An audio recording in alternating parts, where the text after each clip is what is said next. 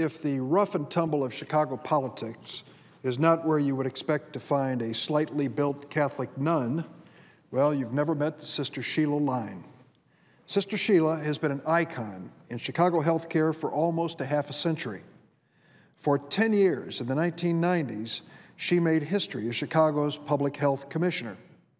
For 15 years before that, her work as Chicago's top public health officer, and for another dozen years afterwards, this smart, visionary, courageous woman served as president and CEO of Mercy Hospital and Medical Center, a legendary institution that has helped countless numbers of poor families on the south side of Chicago dating back to before the Civil War. As public health commissioner, Sister Sheila was never afraid to tackle the powerful. Her decisions were based on her conscience and an iron will. She was once arrested for ignoring a judge's order. He ordered her to test every child in a Chicago public school for lead poisoning because she believed the edict was unnecessarily broad. Sister Sheila said she would ignore the order because she thought it would hurt the children and deplete her department's limited resources to help the poor. They put her in jail. She was in jail for 2 hours before she was released. The first time she took over as president of Mercy Hospital in 1976, that hospital was bleeding money and on the verge of closing. Sister Sheila, with her business savvy and innovative management ideas, helped put the hospital in the black. In the year 2000, following a series of management blunders, Mercy was losing $40 million a year and once again about to go down for the count. Sister Sheila stepped down as Chicago's public health commissioner, returned to Mercy Hospital as president and CEO, and created a dramatic, historic turnaround effort at that hospital.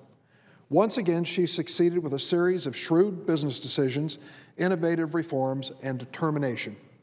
A year ago, Sister Sheila helped engineer the sale of Mercy Hospital to Trinity Health, the 10th largest health system in the nation and the 4th largest Catholic health system.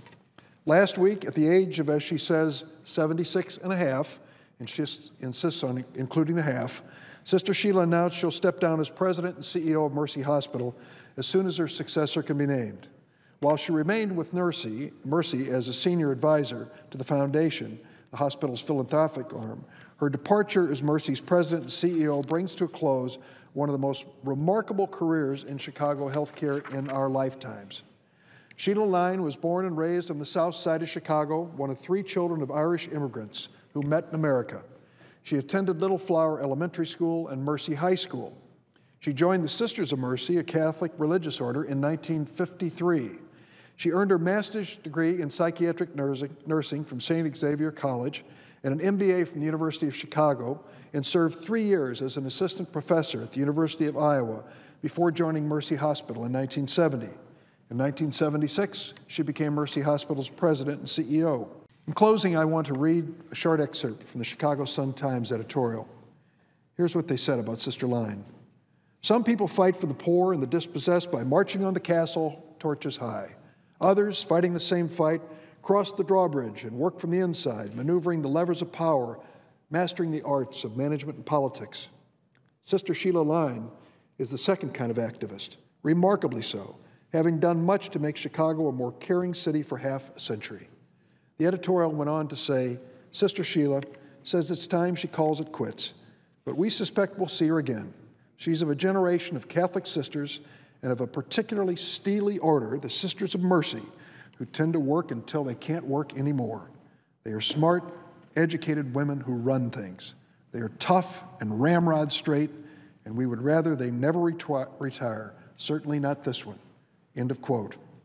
Well, anyone, anywhere, who questions the Catholicity, the Christianity of American Catholic nuns needs to meet Sister Sheila, a woman who has given her life to the least of our brethren. Loretta and I and countless Chicagoans over 3 generations feel exactly the same way.